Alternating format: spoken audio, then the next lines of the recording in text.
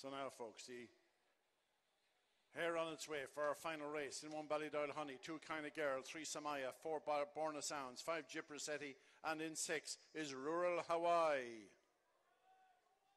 And away they go, and the Honey's away better tonight. There's 2, Kind of Girl leads, but the Honey takes over.